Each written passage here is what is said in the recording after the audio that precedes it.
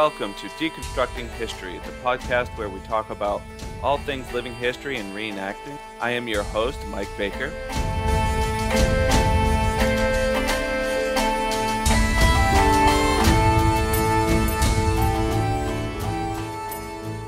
In today's episode, we're going to continue talking to our esteemed panel of guests, and today we're going to talk about some things such as hurdles in reenacting, as well as sort of dream projects that each person wants to do. And just to recap, on our panel today, we have Nadim Ahmad from Eran Ud Turan, we have Matt Blazik from the Agincourt Soldier, and we have Ari from the Turnip of Terror, as well as the How to Medieval podcast with Matt. We also have Caroline Bigelow and Andy Volpe from Lego 3 Karenica. And so on to our questions and our panel. So what might be some of the hurdles or issues that you face as a reenactor? Well, definitely. I've kind of already talked about some of the, this lack of primary sources. They just didn't write about women very much. There weren't very many female authors and writers, at least that we have today. So we're left with mostly secondary sources.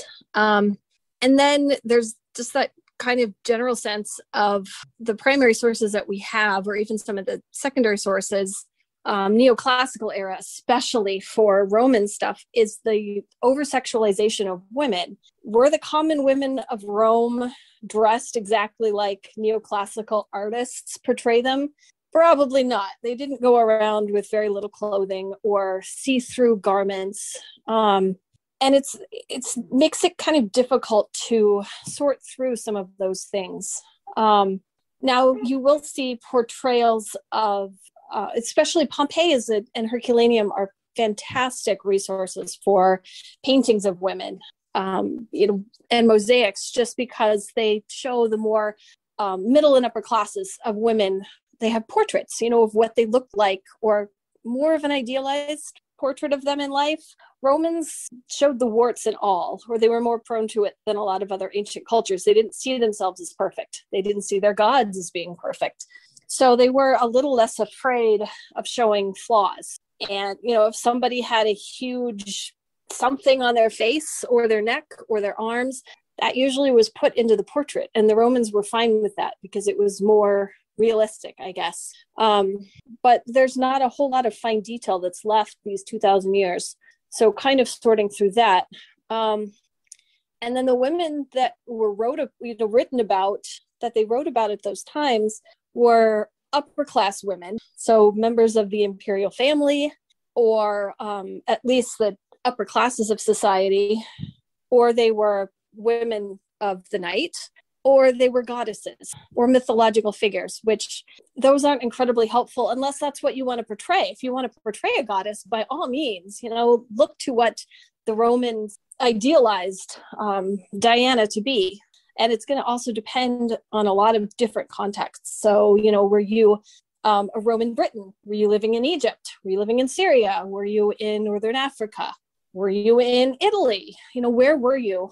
Which other gods and goddesses would you go to, for mixing with your own local gods? So there's a lot of issues in that respect as well. And just so many, it's not so prevalent now, but when I was first starting, a lot of the, not Roman reenactors, but some of the other ancient world and not quite modern world reenactors would look at me and say, Roman women didn't have so much clothing on. How do you know? Like, were you in ancient Rome? All of my sources say that they would wear things like that. Oh, well, it's not see-through enough, but I guess you can't wear that out in public. It's little things like that, and they don't really know, but it doesn't fit their preconceived notions of what a Roman woman would have looked like, so they discount it. And trying to get away from some of those myths and the portrayals, especially in Hollywood, it's incredibly difficult, and that's really one of the bigger hurdles for this. You're talking about that, and one of the things that popped in my mind, because I forgot about this until you talked about the see-through and the preconceived sexist notions. I remember when I would say I'd be like, I'm a living historian. They're like, what period you do? And this was around 2002, 2003 when I first started. I say I do ancient Roman, and they're like, you do what now? It's like, Civil War and American Revolutionary War. Like, yeah, It's like, well, it's that, except it's ancient Rome. And they're like, what? And then then you'd also get like, oh yeah, what time's the orgy? It's like really. So yeah, there is a little bit of annoyances on from the male perspective too, but of course, yeah, it's not nearly as horrendous as it is on the other side. But yeah, I kind of laugh about it. It was like around, I don't know, maybe 2010 when I kind of stopped. This is a wild guess. I wasn't hearing that anymore when I'd introduce myself as a Roman living historian. But yeah, no, like I remember too, like in the early days, everybody's like, "Oh yeah," it's like, "Wow, you guys have some issues." Reenacting in general has kind of been a quote unquote boys club for a very long time. So when women try to go into it, it's hard to break through and actually be taken seriously. So many reenactors, they had, they may have female reenactors, but it's like the wife or the girlfriend of the reenactor who's here, or the daughter. And she's just kind of there so she can hang out with whoever she's there to hang out with and look kind of appropriate. But this idea of women reenactors in their own right is fairly modern. And, we're held to kind of a different standard because, I mean, again, there isn't a whole lot of primary source documents. So the accuracy wasn't really, picked up on. I think for female reenactors, we were given a lot more leeway as far as what was real and what was not real, what was good, what was bad. And then, as we started to become reenactors of our own, now we were able to say, yes, I've done the research. This is more accurate than whatever you're fantasizing about. And here are the reasons why. So it's also an educational moment that's really come about in maybe the last 15 to 20 years. So, it's kind of new for women to be reenactors in their own right. Some friends of ours who do suffragette, like late 19 teens. Yep. They were at the Plymouth Thanksgiving Day parade a couple years ago. I think it was one of the first years that they did it. And the comments that they got from some people were horrendous. And two of them were almost like, I don't know if I want to keep doing this, if this is the crap I'm going to get.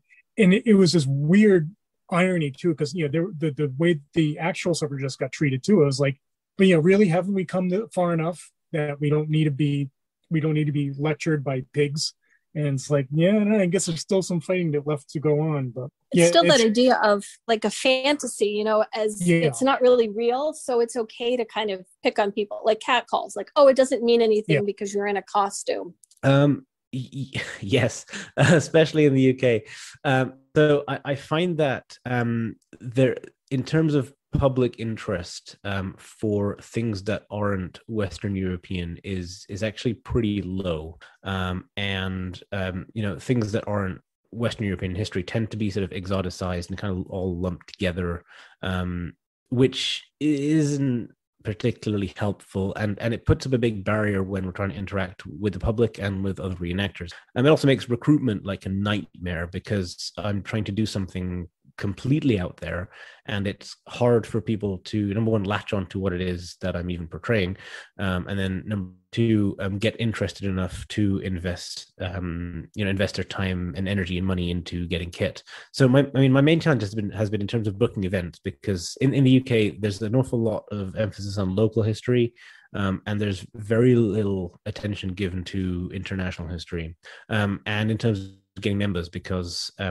number one, we're a small group to begin with, we're a small niche group to begin with, because we focus on such a relatively obscure part of world history, but it's, people are very supportive of it, but they won't necessarily want to do it because they're not that interested in it, which is fine. People have to be interested in what they are, but it is a challenge for me, because with a small group of 3 people, there's only so much you can do with 3 people. Let me see, in 2019 I think we had 3 or 4 events, and they were by and large museums or academic conferences, where the event organizer and visitors aren't really expecting big battles or horse riding, archery, and they're not expecting the medieval pageantry.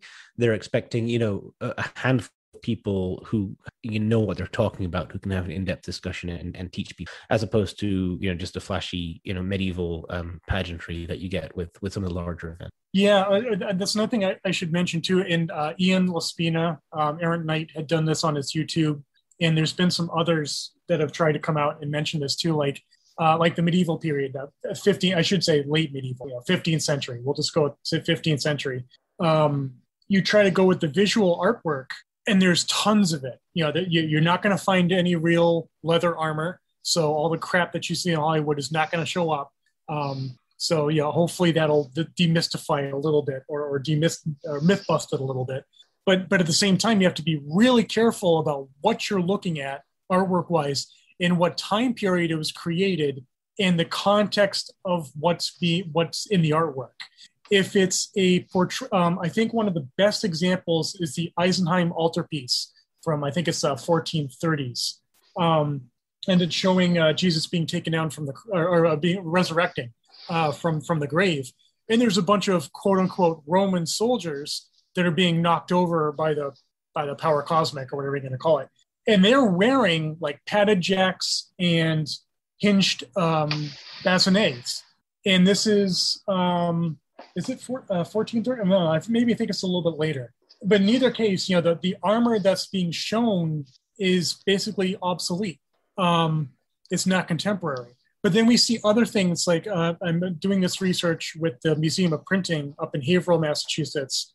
We got a collection of like 1,500 prints, most of them from the 16th century, which is really cool. There's a piece with a woodblock cut, which I believe is either from Julius Caesar or the History of Rome from Livius, printed around, 1550s, I think.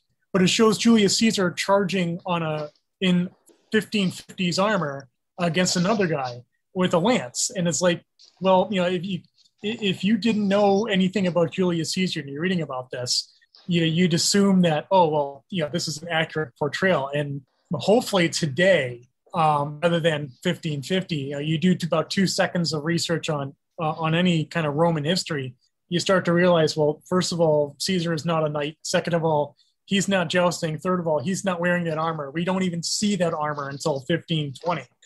So you kind of have to be careful about what you're looking at and when. Again, Ian pointed that out with a lot of the manuscripts that we look at for late medieval period and Renaissance. Whereas the whole thing with like the ball and chain flail, the spiked ball flail, it's trope standard weapon in like movies and games. But we do see images of it in the actual medieval context. But the problem is that when you look at the context, or you look at what they're portraying, it's a lot of times it's like mocking. It's not the guy who is flailing that thing around is kind of like supposed to be the fool or the enemy who is defeated, or he's using this primitive weapon that nobody really uses as a mockery. What was the other thing? And we see like flails in use in peasant revolts against knights, and it's kind of like that David and Goliath thing too. We also see like really weird looking armor and weapons to represent the exotic. It is a lot like Hollywood, and I do laugh at that weird irony that they use really wild, like badass looking armor with spikes all over it and shit, and black armor. These are the bad guys. You know that they're bad guys because they've got these crazy ass armor and weapons. There are many parallels with the period artwork, and you have to be careful. And that's where museums that specialize in arms and armor are so critical for your research, and to try to get to a website. Hopefully they have their catalog available for online searching, or they're open to talking with regular folks and visitors to like, look, I'm doing research on XYZ, point me in the right direction. Because you can, like with some of the time periods, which is interesting too, because, all right, so let me skip ahead a little bit here. 17th century in Italy, at the high Renaissance, there was a Romanesque style of armor that was designed to look, quote unquote, like Roman armor. And it's heavily embossed with like lions and on the breastplate, and like curly cues and like turgis, little flaps on the shoulders and the skirt, almost edging in on what comes later, like the Rococo style of all these curlicues and floral patterns and stuff. And the helmets, like the Burgonet helmets, are ridiculous.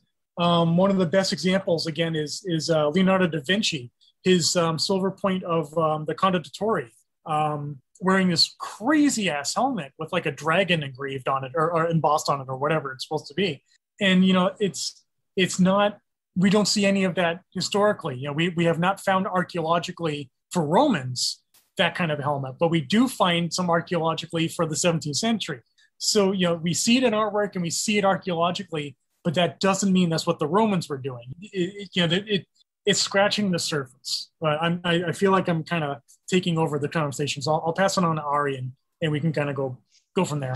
Well, you have a lot of interesting points, and I agree with it. Effectively, context, as you explained it, is one of the biggest factors in trying to figure out how to be an interpreter and how to put together impressions. It's not just manuscript art, but you also mentioned things like context is important, not just because, hey, we're depicting a biblical story, but we're putting people in contemporary garb because that's what the people would be able to understand when they look at it, because you have to actually see it. But then you also even have smaller shifts that can have pretty big impacts, in that just effigies are a huge resource for people putting together martial impressions of the late 14th, early 15th century, the part that I spend most of my time working on. And they have this issue where if you didn't have your effigy carved at the time of your death, and you don't have the backstory on this effigy, you could very well be saying, okay, well, we know this person died in 1380, but if his effigy was carved in 1410, the likelihood is incredibly high that it's going to be carved by an artist who is using reference pieces that, if that individual person interred didn't provide their own armor to that man for carving, there were a lot of stock. They would have suits of armor that they would use as reference for effigies, especially for people who weren't, they would have a likeness of their face, and then they would be put into a description of what their harness was. But for the actual shaping of pieces, they would they'd go grab a reference piece off the shelf. If you don't know whether or not that person had their armor specifically preserved from the time of their death and then made into their effigy, you could be 30 years off. And especially in the turn of the 15th century, 30 years can be night or day on whether or not a piece of armor is appropriate for your impression. So context is incredibly important. And that's why, and I don't know if it got cut off, in one of my earlier answers while my computer was dying, I mentioned that I came to developing historical impressions backwards when I hit the medieval era after I left the 19th century. And I started working pretty much from the visual depictions and the anecdotal references of people that I admired. And then I scaled back from that and started looking at sources. But what I found was that when I started looking at sources while talking to people that I trusted their ability to interpret sources, I was able to miss a lot of these contextual problems. Because if you go into, we are incredibly unsupported in at least the American K-12 system on really what the social context of the medieval era was. It's just not, it's just not important. There's only so many things you need to teach. And so when you come into trying to understand what the sociology of a culture removed by half the planet in half a millennia, there's a lot of things you just don't know you don't know. And so when you could say primary sources are the best, sure, if you understand them. And the best way to understand them without having a strong academic background, if you don't have yourself an actual degree or some formalized training in interpreting this particular culture, is to go into these sources with some guidance, kind of have someone take you under their wing and to be open and willing to have this conversation. So that would be the other side of what's the biggest hurdle that I see. What have I experienced other people have the biggest struggle with, is being able to accept that you're wrong and that you don't know anything at all, really. In the 2000 movie Pollock with Ed Harris as Jackson Pollock, there's a line where an interviewer asks, when do you know when you're done painting? So similarly, when do you know when you're done a portrayal, if you're even ever done? We're not ever done. with a No, portrayal, no. and that has everything to do with one. I don't know anyone who has. I mean, I can know maybe two people who have the financial resources to effectively just one and done an impression, to just say, I'm going to buy it all in one go and it'll show up in 3 months and then I've got everything I need. Because even if you did that, you still need to replace gear that wears out. And every time you replace gear, you have the opportunity to replace it with something better, more authentic, better made, better materials. You can switch from, in the medieval context, you can start switching from vegetable tan leather that's cowhide to kid skin or goat skin or pig skin, things that you'd see a lot more other alternative leather types with, but obviously you'd have to go specially have those specially made. And outside of financial resources, as we've talked about, there's always going to be something that either you haven't learned yet, you learned wrong when you first learned it, or that research has been revised behind your back in the time that you've spent since the last time you learned it. It's the whole idea behind the irony of publishing is that the moment you have published your book, it's out of date because it's static, but our knowledge base is not. So I don't think a portrayal is ever finished. I think we're constantly tweaking, growing, working in. History isn't static. It never stays the same. So we're constantly having to reevaluate what we know about the history we're portraying and working in that new information. So my whole idea with what I'm doing, I'm a big fan of threes, doing things in threes for some reason. So it's like I'm working on, I have the Agincourt soldier portrayal. I've got the Popham soldier portrayal. And in a few years, we're thinking about adding a 1775 Knox soldier portrayal. It may not happen. I may get stuck at 2. Really, it's finding what your burnout point is. There's only so many hours in a day. Finding it's like, what are you willing to let slide in one portrayal because you're working on getting the other portrayal perfect? Do you have the capacity to do 10 portrayals? I know people who do have the drive and the capacity. They could do 10 perfect portrayals and rock every single one of them. I couldn't do that. I just don't have the capacity for that. I don't think you're ever really done. I know for me, when I started reenacting, I was in my early 20s, and now I'm in my early 40s. And, women and people in general back then didn't replace things as often as we did. So things get holes in them and you repair them. Fashions change a little bit. I've adapted what my kit looks like. I've added more shoes, just kind of the way people would do, back then. I've gained weight, so I've had to adjust parts of my outfit just the way people did back then. So my kit has kind of evolved with me, and I'll add new articles of clothing, when I'm able to, kind of like people back then. If they needed a new dress and they were able to afford one, or at least the material to make it, they'll get a new dress or, the materials, and, they'll make it themselves. And their sewing ability is probably much better 10 years in the future than it was 10 years in the past. So they're, getting better at what they do. And in reenacting, it's the same kind of thing. Your ability and your knowledge, they evolve and they change. So your kit's going to evolve with that. Now for a couple hypothetical sort of fantasy questions. If you can go back in time and talk to your younger reenacting self, what would you tell you about reenacting? Oh my God. I guess it depends on how far back I'd go. If I went back and could talk to myself when I was doing 19th century reenacting, I would remind myself that you need to maintain a hard line between your impression and yourself. I allowed, and this might have been a dynamic of the fact that I spent like 60 hours a week working there. You were in character for most of it. A lot of the times I had to spend the night on the boat and do overnight programs, but we'd actually go and do sailing programs where we'd leave and we'd be out at sea for days at a time.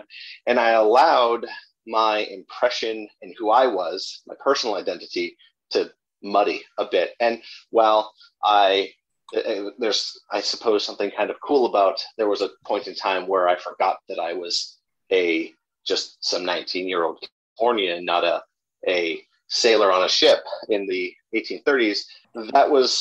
There were a lot of things that required unpacking after I had allowed myself to sort of muddy my personality that way. So if I could go that far, I would make sure to impose a hard line between who you are and who you are when you're in character.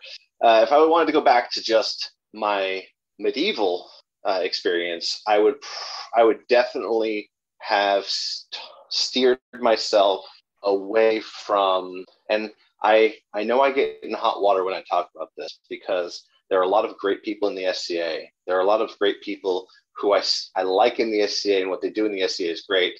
But getting to where I am now, the time I spent doing stuff in the SCA in like 2013 and 2014 really distracted from what I wanted to get out of my medieval experience.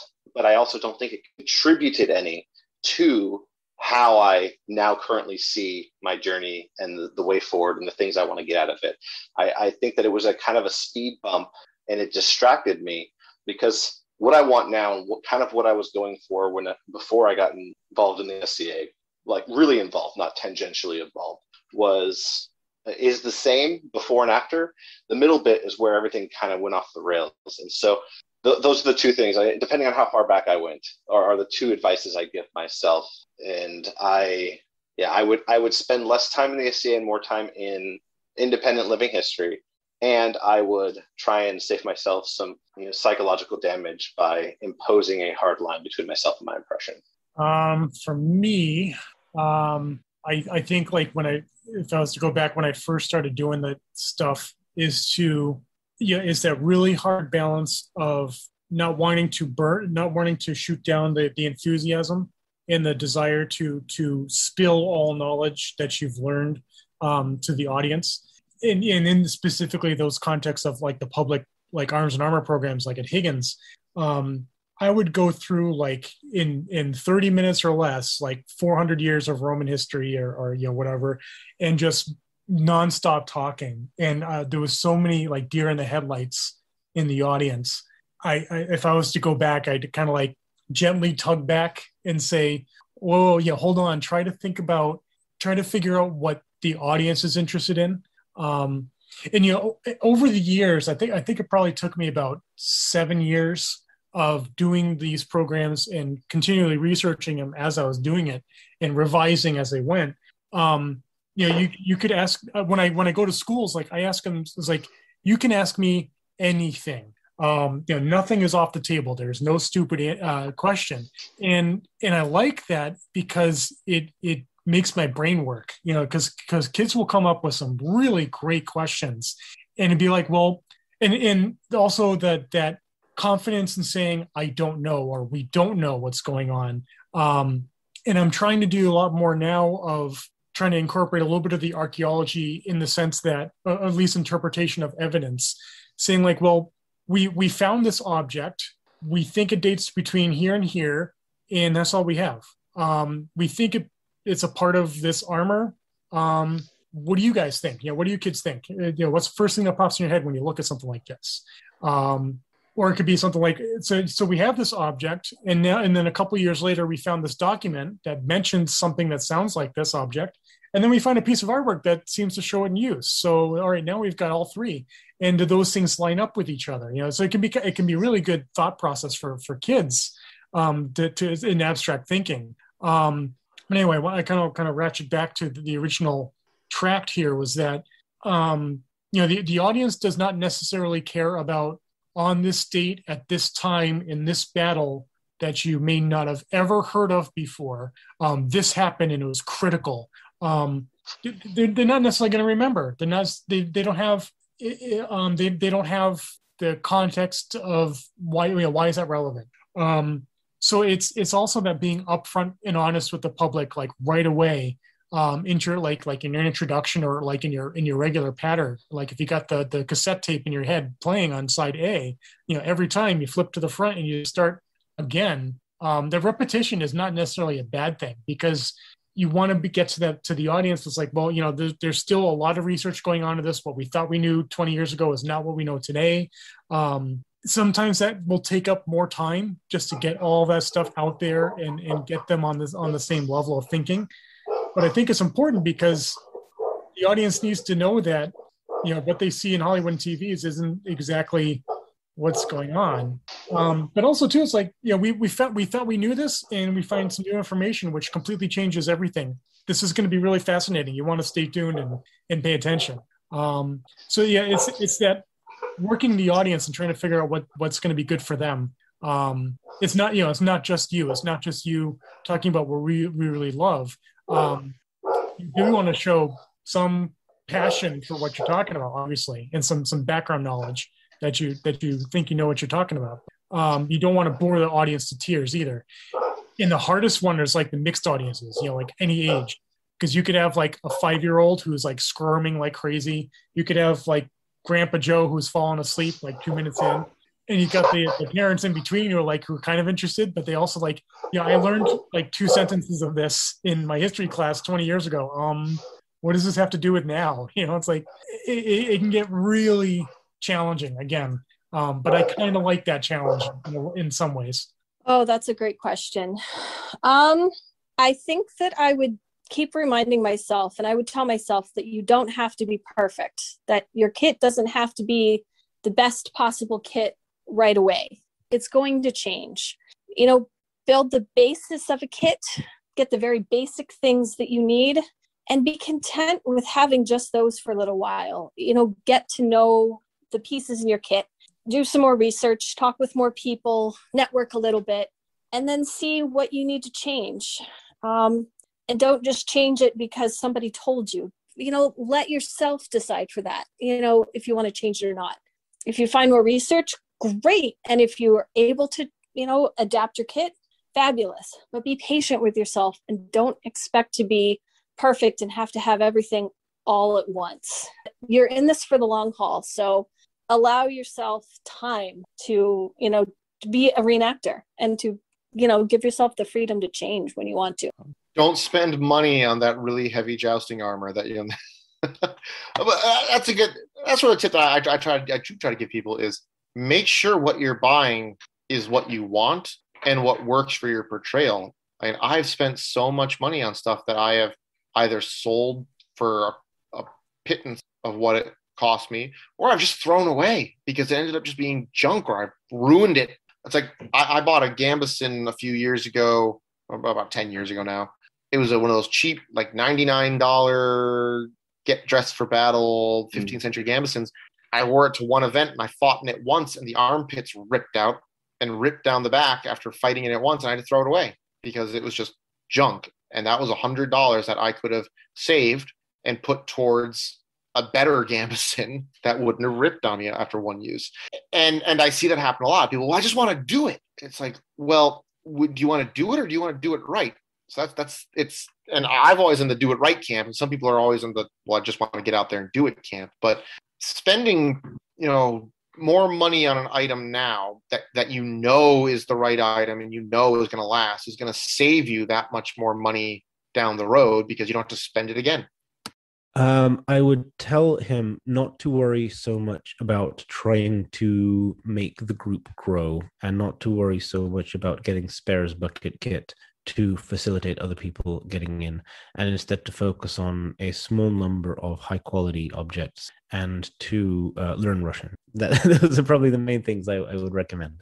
So when I started, and to be honest, up until very recently, I was focused so heavily on trying to get the group going that I probably went a little bit overboard with trying to get enough spare kit that if I had 2 or 3 guests coming, there would be spare boots, spare belts, spare tunics, spare swords and daggers, which the way to do that is I got a lot of my own stuff from India, from Indian merchants, and the quality is not awful, but it's also not particularly good either. It's not excellent, and it wouldn't live up to the standards that I set for myself now.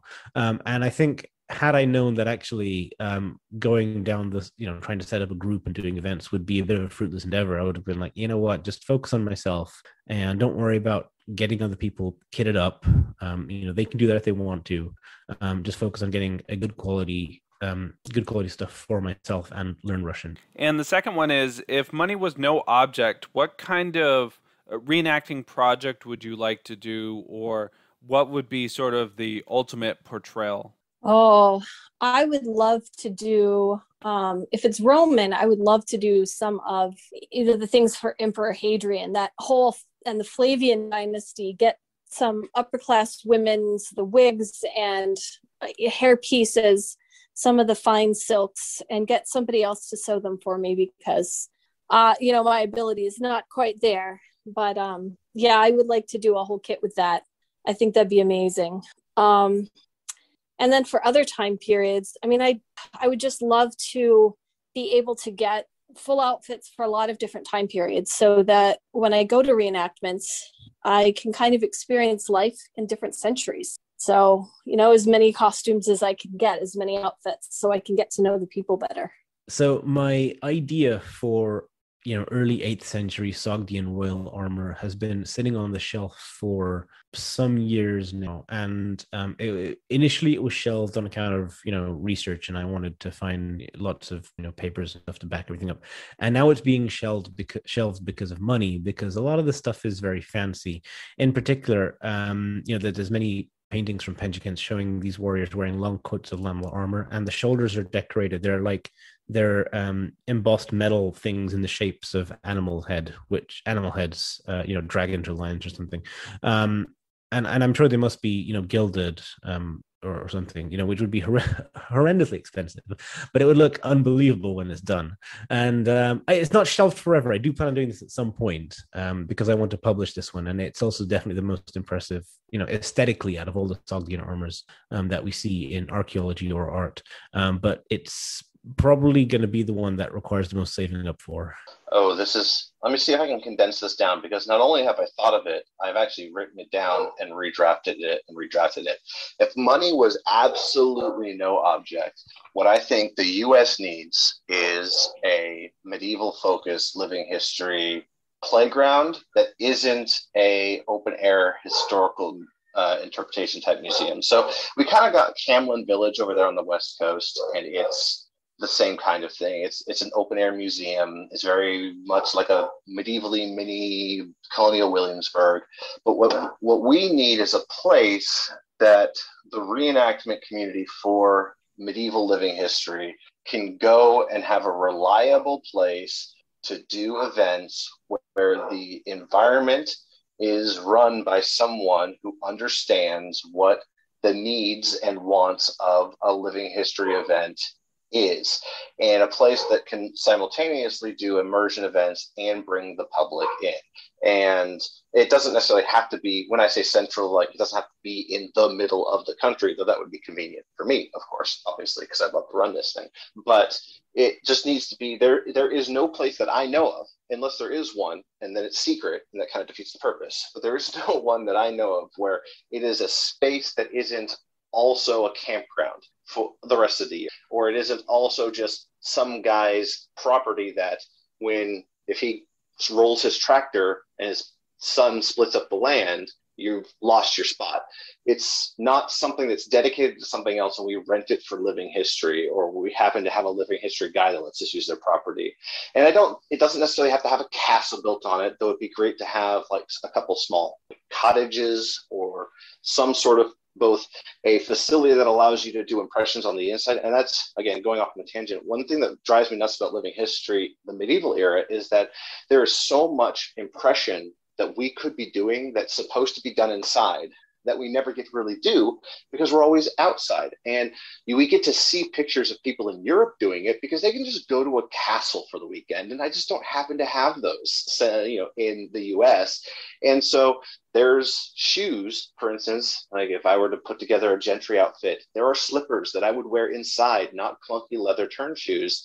They'd be embroidered and they'd look fancy. Well, I'm not going to wear those in a field where they're going to get trashed because they're house slippers. And there are things that we can do in a facility that is designed to represent the interior of medieval habitats that we, at least in America, don't get to experience that often. So if money was absolutely no issue, I would be creating a medieval living history center that is focused on the living history aspect first. Obviously, one of the key aspects of living history, in my opinion, and the practice that I do and what I enjoy about it, what I get a lot of feedback, a lot of good feeling out of it is interacting with the public. So I want to make it accessible to the public as well, but not in the way that an open air museum is public first, reenactor second. It would be a living history playground that also caters to the public and gives us the opportunity to explore not just the material culture by what we wear, but explore the environment based on period surroundings, period buildings, authentic structures, layouts of a small manor. Like think of a tangible aspect, like how can you experience manorialism if you've never been in a manor and seen the small village that erupts around it and things like that.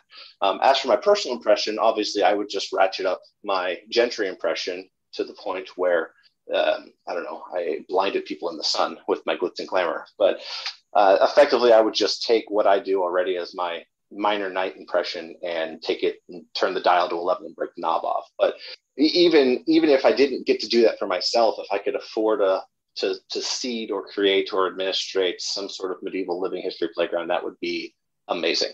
I love that idea of an inside space that's medieval, that can be like modular. So it's not just 15th century, it can be converted to 16th century and 17th century. And it's like, and it's indoors. I love that idea. Oh man, that's great.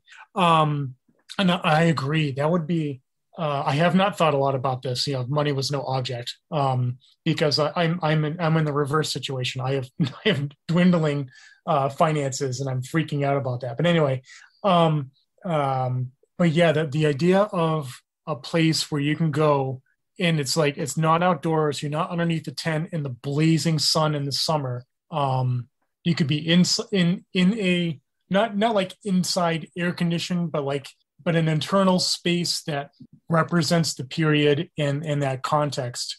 Yeah, I like that. And you can go from outside space, like a village, like into a manor or like a half castle or something. Oh yeah, that would be slick.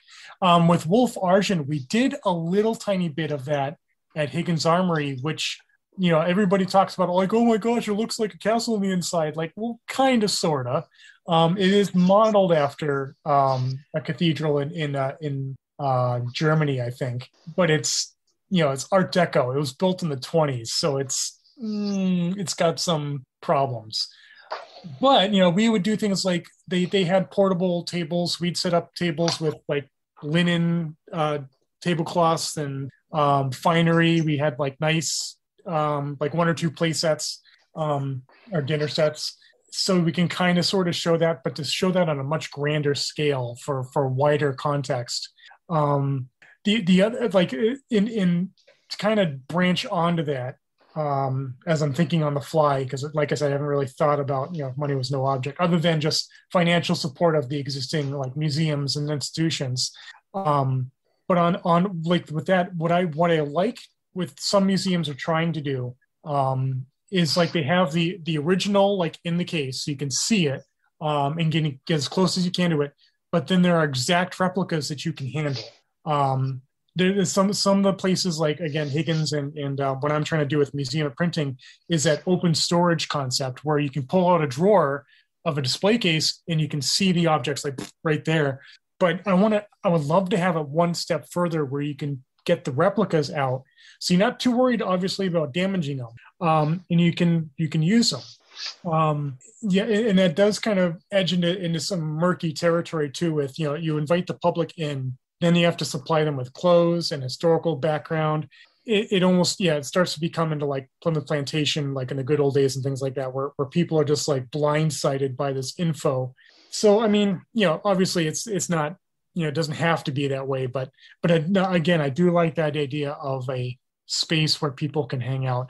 For my own, obviously I would like to redo all of my period kits and, kind of like on that selfishness of it, to have the space to store it all, that also has the space to maintain it and then to transport it places. To do things like that.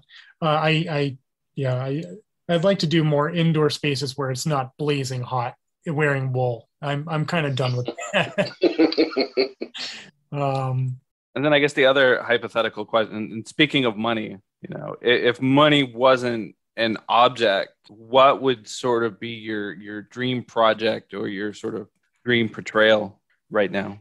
Dream portrayal, I'd be, if money wasn't an object, I'd be rocking a full 1415 Henry V white harness with the grand bassinet and everything. I'd have all of that. Grand project, I'd probably like to start a living history village community center, focusing on a bunch of different areas. But I'm actually sort of working on some of my dream projects right now. I'm very lucky enough with starting this. I mean, I've got some real cool things that we're building the mobile museum exhibit.